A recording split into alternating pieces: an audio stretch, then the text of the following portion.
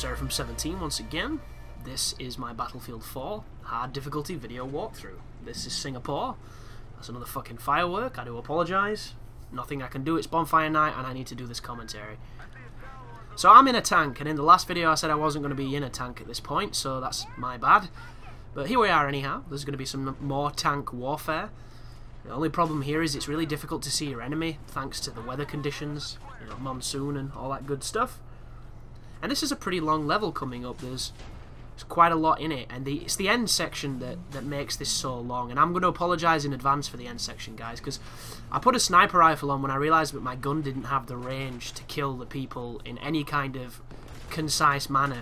So I thought, put a sniper rifle on, punish them that way.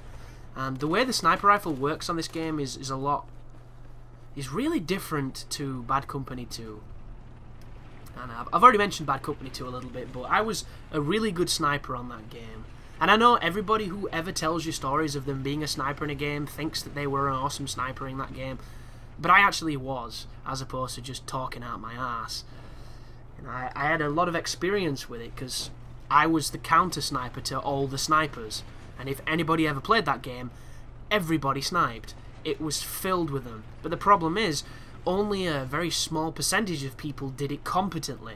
So, whereas I would, you know, for instance, if there was a ton of snipers on my team, I'd pick a medic or something. I'd do a different class. You know, I'd mine the roads as the engineer and then cover the MCOMs or something.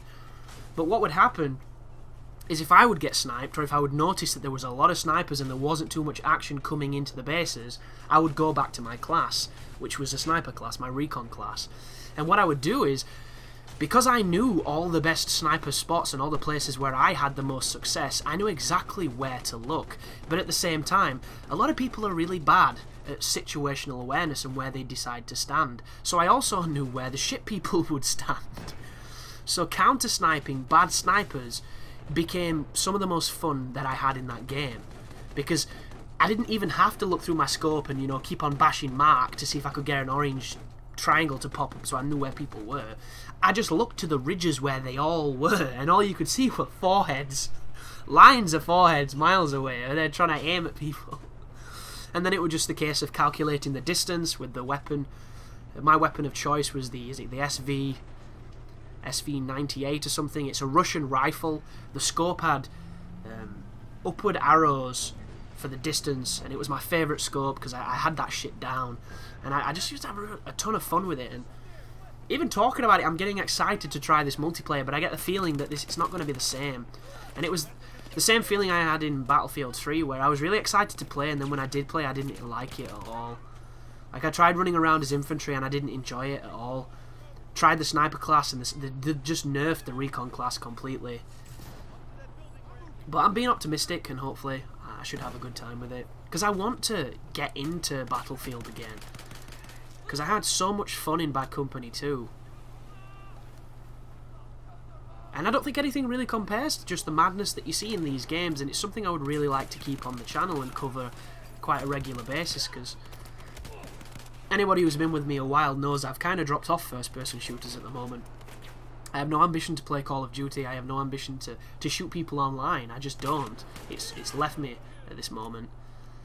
And I would like to change that, but at the same time I want to keep doing new things and interesting things, and Battlefield could be one of those things, so I am excited for it.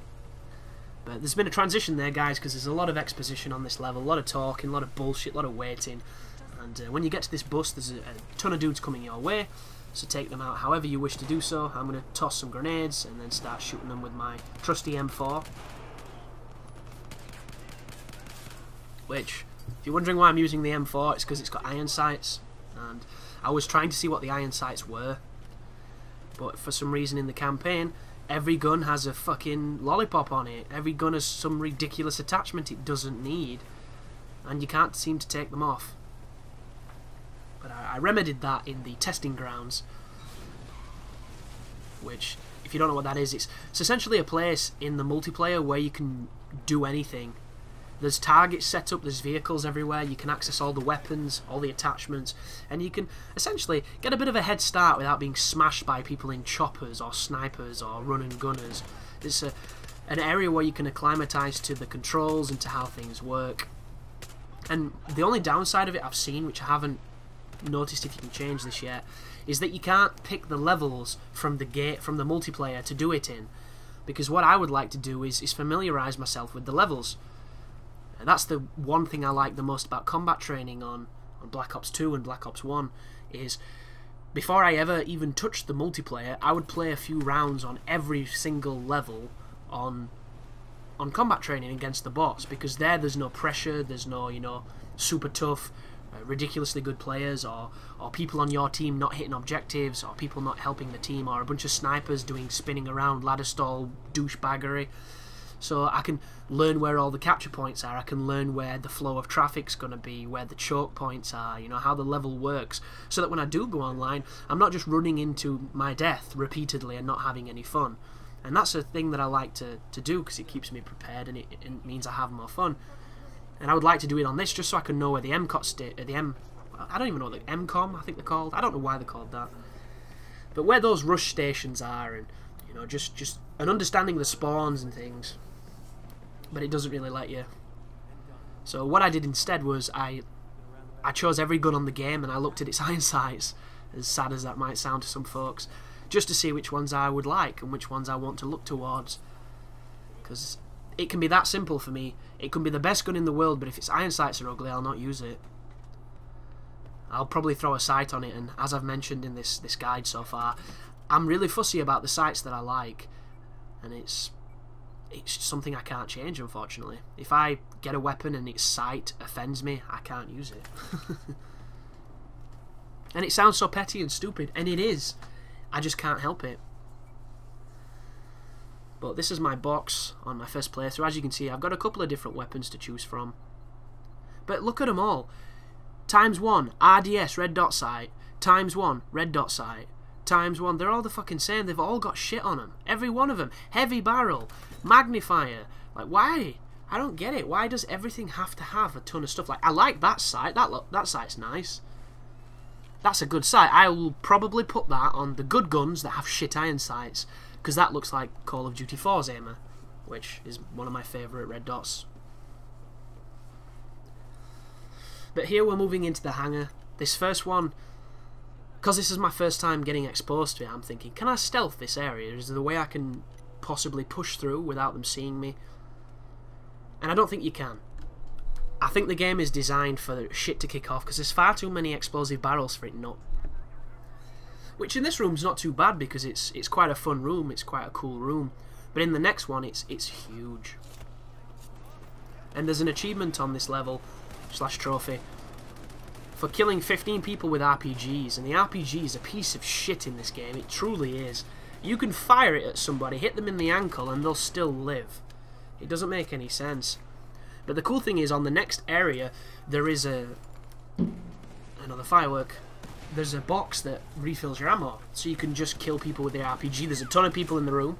Refill your ammo. Keep refilling your 5 RPGs, and you can just repeat that and rinse that until you've got your achievement. But one thing I did notice on this campaign quite a lot is when I started getting tagged and I would try and go into cover and lay down, there would always be somebody who could see me. Like right now, I don't know if you can see him, but next to that jet there's a person who was shooting me. I've moved now so you can't see him, but he was just to the right of me off in the distance. But I just didn't see him and I didn't click on. And I ended up taking a bunch of shots, which I shouldn't have, but because this weapon is a carbine that I'm using, it suffers at mid to long range. It's more of a mid-range weapon, so you definitely see the damage drop off at distance, which is a shame because I was really enjoying this gun. And you can only get access to certain weapons in this campaign by beating the scores and by finding them, and some of the weapons are really well hidden. In fact, there's one on this level, on the bit we've already done, part 1. You know the multi-story car park I was on? If you climb on top of the wall on that car park and like walk across to the next building and follow that all the way around, there's a little lip with a gun on it. And I just, who the fuck put that there? Like, who is doing this kind of shit so that we have to try and find it in these really obscure places? But once again, I've got in front of the scripting, I've got in front of the team, so you have to wait for them to come over and open a door that this man apparently has no way of opening on his own. Which, the guy can kill 1,000,000 dudes, you know, like it was nothing, because he's a super soldier in the hands of a gifted player, or of any player, yet he can't open a door. But this is the big hanger and the big shootout, which is going to be as frustrating for you to watch as it was for me to play, so I apologise in advance. But the hit detection on the sniper rifle and the bullet drop at distance just doesn't seem to be anything like Bad Company 2. Which is a shame, because I really liked the fact that you had to know how to use the weapon to use it well. Like, you and a sniper in a distance fight, the first person to get their calculations right was one of the most fun, adrenaline-pumping moments of any first-person shooter I've ever played. And it looks like on this game that that's not going to be the case at all. But I don't know, so fingers crossed it'll be just like that. But as you can see, I'm doing a little bit of stealthing, hoping I can get through this sequence without everything kicking off. Scanning and targeting as many people as I can. There's a lot of dudes in this room. And when I get to this corner, I kind of accept that it probably wants me to fight, because there's just too many people. And thus I'm probably going to stab this guy, and I'm going to shoot those two guys up there, and then we're going to go from there. So this game utilises a tilt, which I've not mentioned. The first time I came across a tilt in a first-person shooter was the original Fear. And it worked really well because you controlled it directly. It was awkward until you learnt it, but it definitely helped because it made you a much smaller target. This game does it context sensitively. And I believe Call of Duty Ghost does as well, because there's this big notion of tilting. But this is the distance, and I'm using, is it a personal defense weapon or a submachine gun? I'm not too sure what this weapon is, but at this range, it suffers. Because I shot that guy how many times? 5 times, and he didn't die.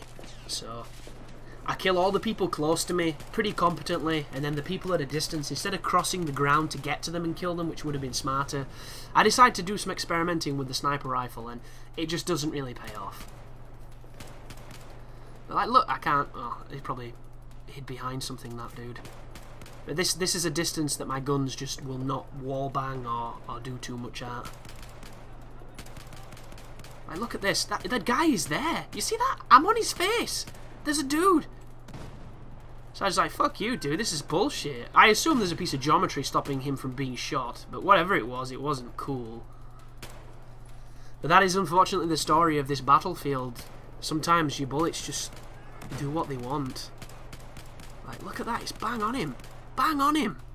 And you can tell when I get frustrated when I'm shooting somebody, because I tap faster. I just get really mad. I can't fucking die. And sometimes it works. Sometimes you just miss more. It's a very strange balance. But look at this. At this range, you know, there's just no point in even trying with these guns. And there's quite a lot of people, so I'm not too sure if this is the moment where I think I'll go back and start playing with some of the other guns. But there's a ton of dudes that spawn just on the far side of this room. Thinking back, I should have probably recorded this room, but you know, my guides are as honest as I can make them. I will tell you if it's, you know, what happened, and for the most, every single video that you see is the first victory of the attempted guide, which I think is definitely one of the best ways to deal with it. Because a lot of people have this fascination with perfect runs, and perfect runs are great, and sometimes I do enjoy to strive for that kind of thing. But I think they can really ostracize certain people. Certain people don't want to see a perfect run. There are a lot of people that don't like them just because it's something that they themselves could never do. And I think it can be a little intimidating and a little bit off-putting to a player who's struggling to watch somebody do something that essentially just looks fake and godlike. So I like fallibility. I like the fact that mistakes are present in my guides, and there are moments where I get lit up and I get close to death and stuff, because I think it keeps it honest. Oh, this is so frustrating. Come on, Chris, just go and get this over with. So yeah, this is me accepting that this distance is a little bit longer than is functional, so I think sniper time. Let's ever see what this rifle's like. And the first rifle that you find, or that you unlock in the campaign, to my knowledge, is the Scout Elite. And it seems like a pretty cool sniper. Ah, so, I don't know if you've noticed this, but my teammate, the Chinese girl, I don't know her name, this is what she's doing. This entire room full of dudes, she stood up here not even shooting. So, yeah, fantastic AI there on your teammates. But there's the DMRs, which I didn't choose. I chose the sniper rifle. And this is it. This is me using the sniper rifle. So it doesn't have the biggest zoom. I try and see if it goes through the cover. It doesn't. So I should really lay it down. Doesn't go through that cover either. Doesn't even hit him. Just amazing. And at that distance, it looked like there were a little bit of drop on that bullet, so you would have to aim a little bit higher. But as you're going to see here, it just... that time it didn't. That time was bang on. Like, really strange. I did not have a lot of fun with this rifle at this point. But it was the first time I tried to snipe, so maybe it's just me being shitty. The AI doing those little preset moves where they move back and forth between cover and you miss them. It's like, come on, dude, just stay still. And yeah, not fun. So I've been thinking too, which is probably something I'm going to cover in a video. Guides don't really do that well on YouTube. You know, games are getting easier. We've already had the difficulty debate so far, the discussion about games getting easier. You know, the firework. Games are continuing to get easier and will continue to get easier. Excuse me. So the prevalence of walkthroughs and guides, I don't think is anywhere as high as it used to be. I think it's probably going to just continue to diminish and just get worse and worse. Especially if this game is any indicator, because this is one of the more easy... Actually, this is probably the easiest project I've taken. It's the easiest one I've done this year. And that's not just because it took, I think, 4 hours to record, but it's just how little I died. And I'm so sorry about this here, guys. Just, I don't know why I was being so stubborn with the rifle. You know, not really the time and the place, but I'm just experimenting with different things. So I've put on this bunker buster, the XM29 or whatever it's called. And I'm seeing how it works. Does it work like a noob tube or does it work like a directional shot? And I think it's a directional one. I just don't really understand it too much. But yeah, this is just me messing around essentially. Not the proudest moment of the guide, but it's in it nonetheless.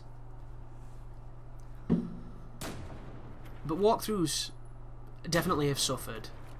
And it seems like playthroughs are the way to go. Or are the smarter way to do it. And I actually think that playthroughs are easier. I do. Doesn't matter what difficulty they're on, I just think the way that you do the setup to do playthroughs makes them intrinsically easier than walkthroughs. Even with live commentary, which admittedly I think is tougher to do at first, but in the long run it saves so much time. Because when you're doing a walkthrough the way I do it, I record the game, I edit the game, and then I apply the commentary. A lot of people that do playthroughs will commentate while they're capturing, so you're doing two things at the same time, which completely cuts out that third phase of my production schedule, which is a really inviting proposition at times. And I'm currently in a position where I'm thinking of things to do to just keep the channel moving forward and to keep it evolving. I'm always looking for something interesting, something different, something fun. And I've been playing around with the idea of moving away from guides. I don't know if this is just, you know, a whimsy of mine at this moment in time, but I've made nearly 100 walkthroughs at this point. And this is not me saying that I don't enjoy doing it anymore or that I don't intend to do it anymore. I'm just curious of how many people... That's me getting a little bit silly with that guy. Like the fact I do guides, because I'm probably going to do a video addressing to see where the consensus on the channel is of playthrough versus guides and what are people's feelings about them. Because they are different, but they can form the same bond. Like, I would still do them on the hardest difficulty. You know, I would still probably edit them to an extent, whereas I would show you a couple of deaths, but at the same time, if I died 50 times, you're obviously not going to see all that. And I thought the waypoint here was the van. So I'm like, what the fuck's happening? I'm in the van and nothing's happening. And it turns out it's the door behind the van. So I turned the van around, like an idiot, not doing anything of use. And then I realised what it wants me to do. But I'm just curious. And it all comes from the fact that games are getting easier, guys. They are. So this notion of me guiding you through games might not be something that lasts. Because it might not be something that's necessary. And, you know, instead of being the guide, I could just be, you know, the journey. And you can get my reactions and my responses to it, which is something that a lot of people like and a lot of people have asked for, and it's something I'm already doing in different projects. You know, I did a live playthrough of Saints Row the Third. I'm doing a live playthrough of Final Fantasy VIII, and they're enjoyable. They're really enjoyable. But the guides take precedence, so that's why you're seeing this before you're seeing that. But just food for thought, guys. The fireworks ruined the fucking audio balance on this. Thank you for watching. You take care now.